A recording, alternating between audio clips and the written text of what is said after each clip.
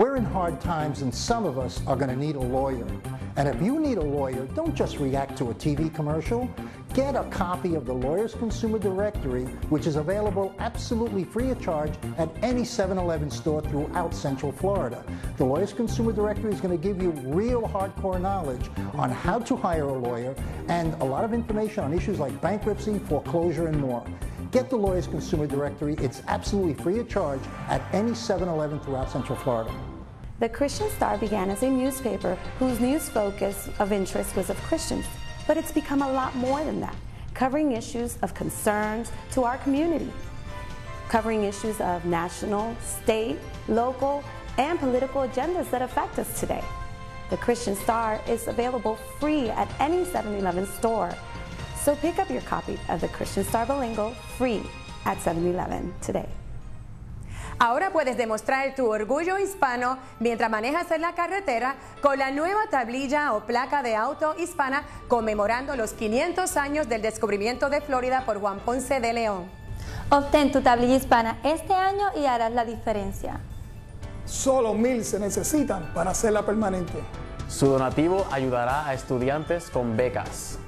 Nuestra comunidad se beneficiará con más programas y servicios. Resalta nuestra cultura, nuestras raíces. Demostremos que en la unión está la fuerza. Obtén tu tablilla hispana en el Departamento de Vehículos de Motor más cercano o llama hoy al 321-277-0850.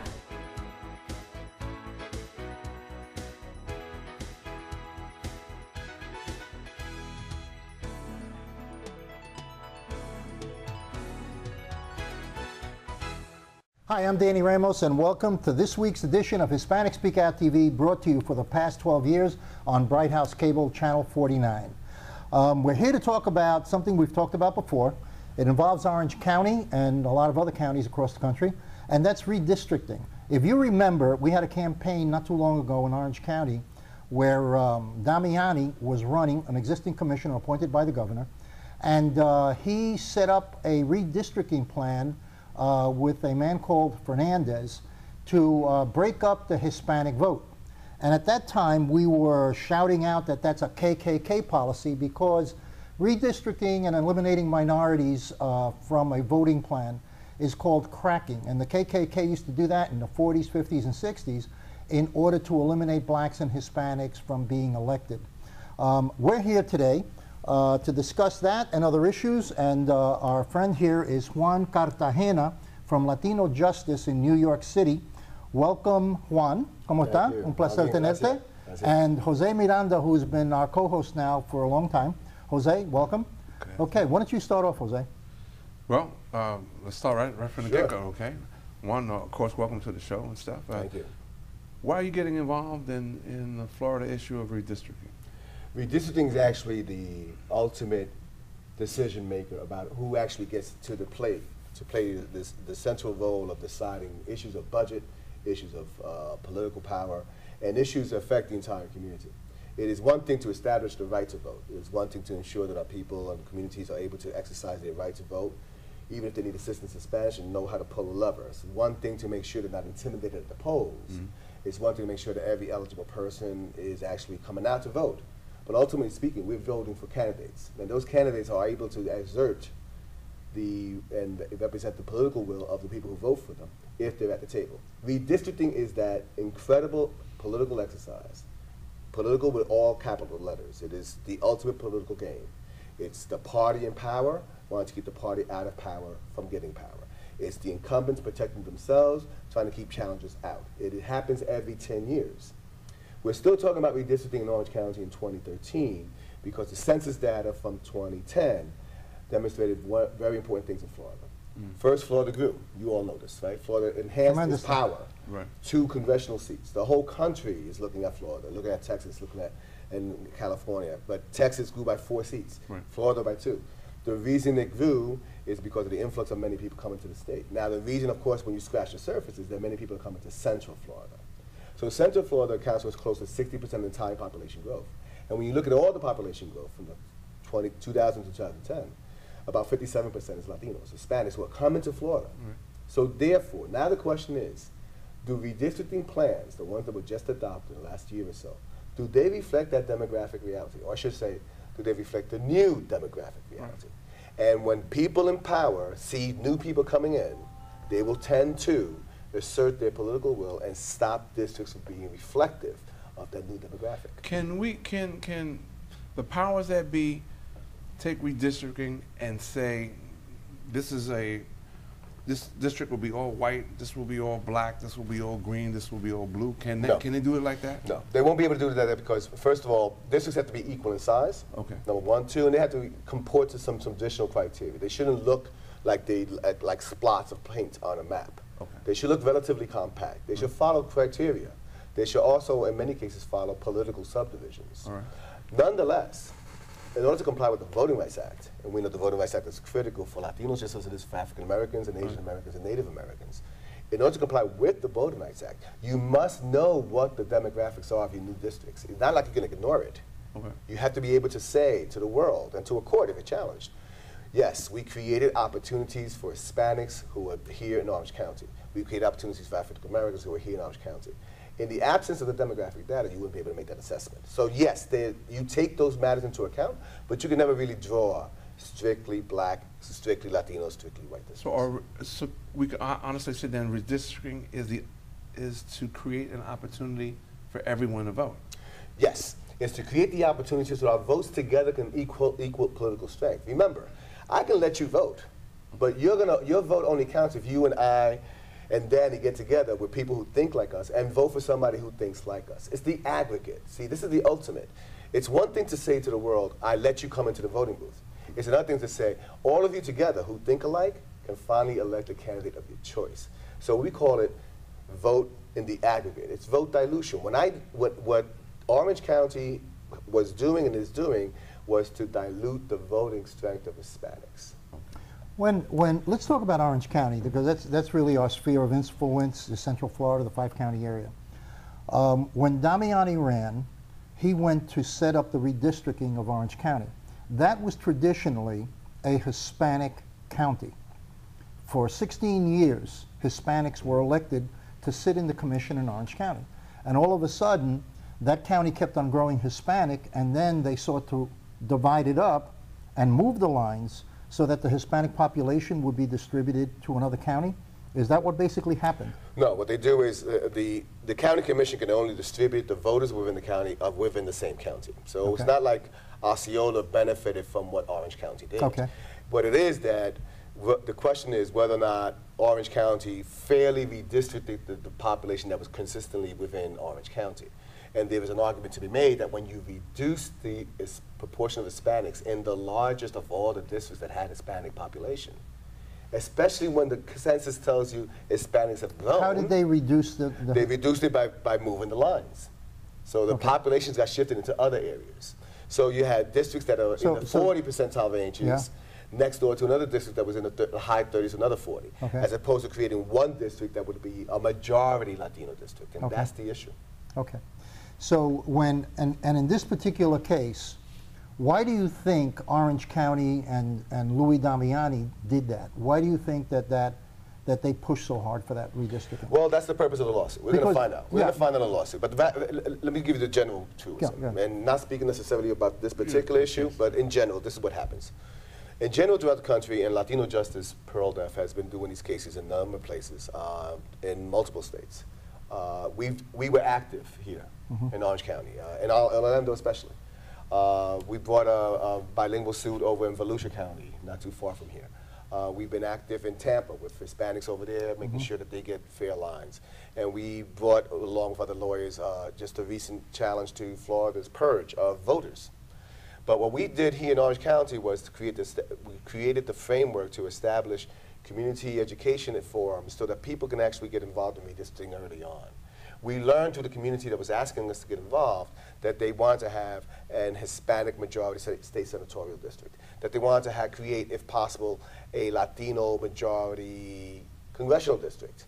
And we were giving plans. We have the wherewithal, we have the technical hardware and software to get it done. What we do in these kind of cases is create the plans that community members can say, this is fairly reflective of what we want. This is fairly reflective of what we see in our communities. Then the question is, when you're asking, what is it that forces the other side or the people who are incumbents to actually say no, a lot of it has to do with who might get elected and who might be protected. All of redistricting is classic incumbent protection. It literally says to the incumbents, who are the ones who usually vote on the plans, how are you going to draw these plans across the board? How are you draw it over a period of years and making sure that the incumbents have a fair chance of getting reelected? So in many times, when you're asking, the ultimate question in 99 of 100 cases throughout the United States is this. Since the incumbents are the ones who vote for the plans, they will adopt plans that are in their favor. It's classic incumbency protection. So when you have a change in demographic, as we've had here in Orange for the last 10 years, that bumps up. Those two principles they clash. How do you create a plan that's fair for the newest populations, and how do you create a plan that's going to result in incumbency protection? I suspect that what happened in Orange is typical what happened in many other places. They made decisions based on what they thought was the political benefit of having those people who were voting for these lines in power for another term, as opposed to making lines that would give a fair opportunity for newest members of the county. But it would seem if you do it, as you suggest, in the redistricting fashion, you can continue to get elected the same people, the same party in power almost indefinitely. Yes, right? yes. But redistricting requires you to shift the lines, and once you shift the lines, you got new aggregations of people, and those new aggregations, those new collection of individual voters can actually change who can get elected. So we're seeing redistricting as the ultimate, how do you create a system for the next 10 years that will decide who represents whom? Is this racist? It can be. Hold it. But it can be. It can be. Of course. We're going to take a little break, okay? And we'll come back with that question, is it racist, in 1 second after the commercial break. Okay, we'll be right back. We're in hard times, and some of us are going to need a lawyer. And if you need a lawyer, don't just react to a TV commercial. Get a copy of the Lawyers Consumer Directory, which is available absolutely free of charge at any 7-Eleven store throughout Central Florida. The Lawyers Consumer Directory is going to give you real hardcore knowledge on how to hire a lawyer and a lot of information on issues like bankruptcy, foreclosure, and more. Get the Lawyers Consumer Directory. It's absolutely free of charge at any 7-Eleven throughout Central Florida. The Christian Star began as a newspaper whose news focus of interest was of Christians, but it's become a lot more than that, covering issues of concerns to our community, covering issues of national, state, local, and political agendas that affect us today. The Christian Star is available free at any 7-Eleven store. So pick up your copy of the Christian Star Bilingual free at 7-Eleven today. Ahora puedes demostrar tu orgullo hispano mientras manejas en la carretera con la nueva tablilla o placa de auto hispana conmemorando los 500 años del descubrimiento de Florida por Juan Ponce de León. Obtén tu tablilla hispana este año y harás la diferencia. Nuestra comunidad se beneficiará con más programas y servicios. Resalta nuestra cultura, nuestras raíces. Welcome back. This is Danny Ramos on Hispanic Speak Out TV. We're talking about redistricting, and we have with us Jose Miranda, who is our co-host for the show, and Juan Cartagena, who is the president of Latino Justice from New York City. And Juan is the guy who runs around the country and sues a lot of people when he thinks that people are unfairly being treated when it comes to voting. Well, Juan, you just asked the question, is it racist? Yeah, is this redistricting, the way it's set up, the way it seems to be set up, can it be construed as a racist program? It's a very good question. Let me tell you exactly what the law requires us to prove. The law does not require us to prove that the individual commission members who actually voted in favor of the plan that we're challenging, that they had racist intents, that they're bigots, that they're racist, that they're Ku Klux Klanners. It doesn't really ask us to prove that. And for good reason. Because in many ways, as much as we want to focus on people who make decisions based on racist thinking or stereotypes, the bottom line is, does the plan result, does it have the same result, whether it was motivated by race or not? Does it result in fencing out new Hispanics who are coming here? That is a results test. And by law, what we call Section 2 of the Voting Rights Act, would allow us to win this lawsuit just by showing that the results are such that Hispanics do not have the same opportunity as whites to elect candidates of their choice. And now let me focus on those last magic words. To elect candidates of their choice. The Voting Rights Act does not require that districts be created so that only Hispanics can get elected. The Voting Rights Act requires that Hispanic voters have a chance to choose whoever they want. If they want to choose somebody white, Afro-American, Asian American, is their choice. They choose Hispanics, it's fine too. But the bottom line is we have to be able to demonstrate in court that the result of the action fences out, minimizes, and otherwise suppresses the voting strength of Hispanics in Orange County. Right? When you say the result of the action, you're talking about the result of the redistricting? That's right, of the actual redistricting plan finally adopted. Right. Yes, correct. Okay. So whatever Damiani was thinking, wanted to do, and whatever his cohorts wanted to do in real life, it would be wonderful to show that they were racist to the core, but ultimately speaking, we'd have to go that far. I have to be able to show that Hispanics are prepared to elect candidates of their choice. They've been cohesive in the past. They look for ways to organize amongst themselves. I have to be able to show that people who are not Hispanic tend to vote against Hispanic candidates when given a choice. I have to show that the distinct plan, the map itself, looks compact, equal population. Well, that sounds like a slam dunk for Orange County to me. It should be, but we'll see. Because, you know, the history of Orange County has been Hispanic in the commissioner's seat. Do they come along and say, for example, the three of us, let's say you're Hispanic, you're Asian American, I'm whatever, okay? And I say to you, I want to make the world really good for you. I'm going to give this section to you, and you're going to be happy. I'm going to give you this section, you're going to be happy, and I'm going to get mine. Does that make the world right then? No. Bottom line is, redistricting really just follows geographic housing patterns. Okay, so let's be real. If Hispanics are not subject to housing segregation, or stated another way, if Hispanics are just found equally populated in every block, of every street, of every road in Orange County, according to their population of the whole county. So every time you turn around, there's a street, there's at least 1 or 2 Hispanics. And you can say that for the entire county, which I'm positive you cannot. Then how would you do a district for just Hispanics, right? The districts are drawn based on where they live. And if Hispanics live in concentrated areas, or in other words, if they live in segregated housing patterns, then the district's going to reflect that. So when you say, give one to so-and-so, give one to another, it doesn't work that clearly. It's not a quick line from A to B. However, if in fact there are clear Asian communities in Orange County, you know, enclaves, barrios that are theirs, if there are clear sections of Orange County that are black, clear ones, everyone knows where they are. People know the boundaries. Then those districts should reflect those issues because we follow the housing. So bottom line is, we are looking for ways that the districting part actually reflects the reality of the new demographic in Orange County. But ultimately speaking, we win this lawsuit, it still doesn't solve the ultimate question. The ultimate question is, are Hispanics going to get together? Are they going to get together and vote for people that represent their interests? Are they going to run candidates? Are they going to get together and support economically and otherwise the candidates? And bottom line is, whoever is the district representative, is that district representative going to be accountable for Hispanic interests? Well, you know, that... And I can't solve that. Well, I can create the opportunity in a lawsuit, but I can't create the ultimate, and that is that you have a person who actually represents those interests and is doing a good job and is accountable to the community. So it falls back to the Latino community to step up. That's right. Okay, well, in Orange County, they've stepped up. They've been electing a Hispanic there for 16 years. Every election for a decade, almost going on to 2 decades, they elected Hispanics because they had enough Hispanics voting together to elect a Hispanic. And the last person in there was Mildred Fernandez, but she dropped the shoe when she was arrested. But people saw that as an opportunity and a weakness, and they moved in. Now, I don't know why and what it got. You want to know something? I would bet that Damiani would have won if he would have left the district lines alone, and he would have cooperated with the Hispanic leadership. Okay. You know, I think he would have won. How does the community know? How does the community now? You're about to open the door to go back to a change that allows for participation. How do we as the community help in that cause?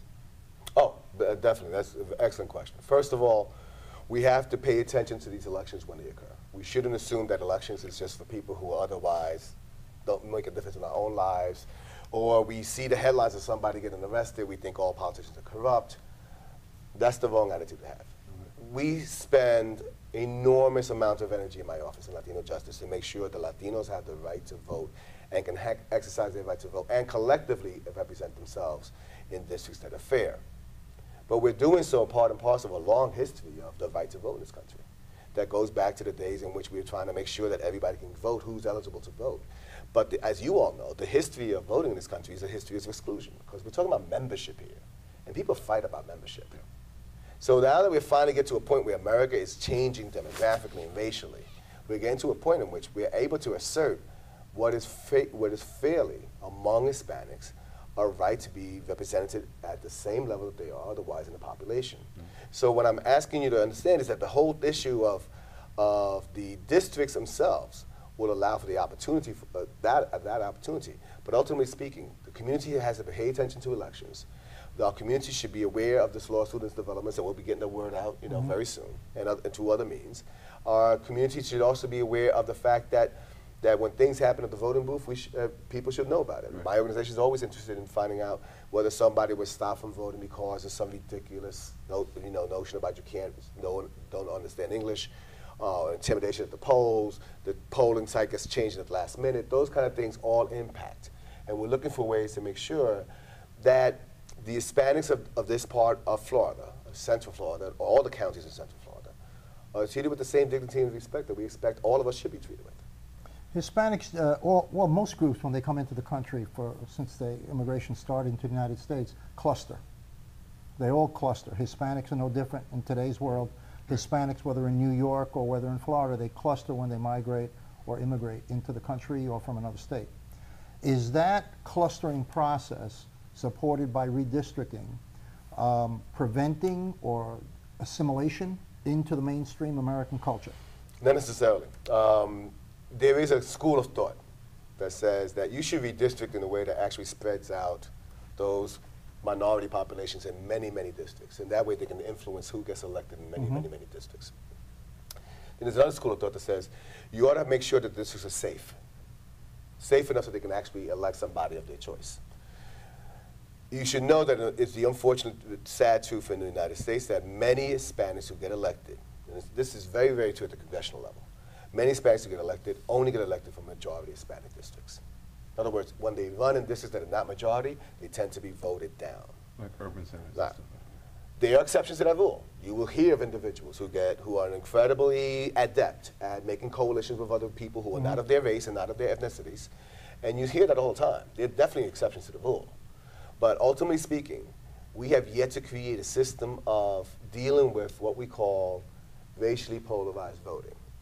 So racially polarized voting is the phenomenon that's proven by social scientists, the phenomenon that says that the biggest predictive value of who gets elected is the race of the voter vis-a-vis the race of the candidates they had to choose from. So that in general, we're looking at, polarized voting results in white folk not voting for Hispanics or blacks, but voting for whites. Even though they're in their districts. Yes. And that's why when you look at that phenomenon, which is part of the proof in our case as well, when you start scratching the surface of that phenomenon, you start recognizing that a lot of things can be very, very predictive of who gets elected. Isn't of course, a lot of money, a lot of money, definitely. I mean, whoever spends the most money typically gets elected. And incumbents, people who are running for re-election, typically get elected. But race and ethnicity is also another big factor. Okay, so now you have, let's say in Osceola County, you have Kissimmee, you have a Puerto Rican guy running in the Puerto Rican community. He's going to get elected, okay? Now he goes for a bigger shot where the Hispanics only represent a smaller 20% of the district. He doesn't get elected. Isn't that part of the assimilation process?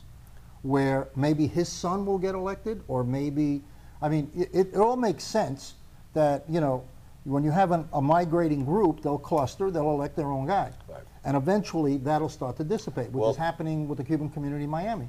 The second and third generation Cubans, they started to go out. There's a development no, if your point is well taken, because there's a political development that happens in all our communities. All emerging communities will cluster. When they have representatives, they usually come from those neighborhoods and those barrios and those clusters. That when those representatives do step out and try to represent the larger community, they will get, you know, occasionally broken, step down. But here's what I want you to ask, and your viewers should be asking yourselves. The question for that individual from Kissimmee that you give me an example of, the real question is whether or not he speaks to the issues. Is he a good candidate on the issues that would affect all those individuals? And should he be voted upon whether or not he speaks on the issues as opposed to his race or ethnicity? So in other words, if I'm the voter who doesn't know him that well and only hears of his position on paid sick leave, you guys have been talking about that here in Orange County, I hear for a while, on paid sick leave, I should be able to vote on that person's position on issues and put aside the issue of his race or ethnicity. And that's the ultimate, I think, ultimate goal of democracy. Wow. Go back to your background a little bit. Why did you get involved in it? I mean, there's thousands of lawyers out there handling cases every day. What makes you unique to get into this mix? Well, first of all, I represent an organization that's been doing this kind of work for 40 years. We just celebrated our 40 years in 2012. We were originally the Puerto Rican Legal Defense and Education Fund. We're now Latino Justice Pearl Deaf, and we've been doing this for a long time. We see the opportunities in this country as enormously potential for all Hispanics throughout the country. But we also see the barriers. And I will not rest until those barriers are knocked down. Because ultimately speaking, our kids and our grandkids want to live in a world where everyone is treated based on their merits and not just based on stereotypes. Right. And that's why I do the work I do. Okay. And did you file the lawsuit against Orange County already? It's called Rios Andino versus Orange County. It's currently in federal court right here in Orlando. I can't speak to the details because it's still pending, but it's, we'll see what happens, and it's one of the suits that we have here, among others in Florida. And how long will that Orange County process lawsuit take? What is the Justice standard? works slowly. We've already filed. I hope nobody's in jail on it. We filed the suit already. It's been at least, my recollection is close to a year already. I suspect another 2 or 3 years. So we're talking politics here. That's what we're talking about, being slow. Because the law itself is clear. Jose, we ran out of time.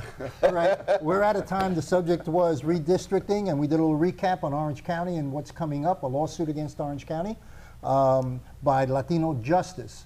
We will be back next week. This is Danny Ramos on Hispanic Speak Out, and with Jose Miranda. And thank you, Juan Cartagena. Thank you. Placer. Igual, Muchas gracias. Gracias. We'll see you next week, same place, same time.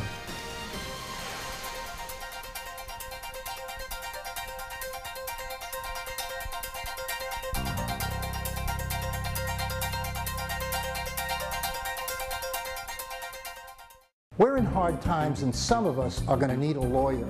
And if you need a lawyer, don't just react to a TV commercial. Get a copy of the Lawyers Consumer Directory, which is available absolutely free of charge at any 7-Eleven store throughout Central Florida.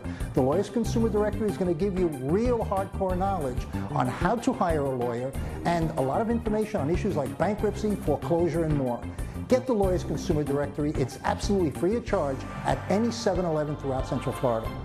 The Christian Star began as a newspaper whose news focus of interest was of Christians, but it's become a lot more than that, covering issues of concerns to our community, covering issues of national, state, local, and political agendas that affect us today. The Christian Star is available free at any 7-Eleven store. So pick up your copy of the Christian Star Bilingual free at 7-Eleven today. Ahora puedes demostrar tu orgullo hispano mientras manejas en la carretera con la nueva tablilla o placa de auto hispana conmemorando los 500 años del descubrimiento de Florida por Juan Ponce de León. Obtén tu tablilla hispana este año y harás la diferencia. Nuestra comunidad se beneficiará con más programas y servicios. Resalta nuestra cultura, nuestras raíces.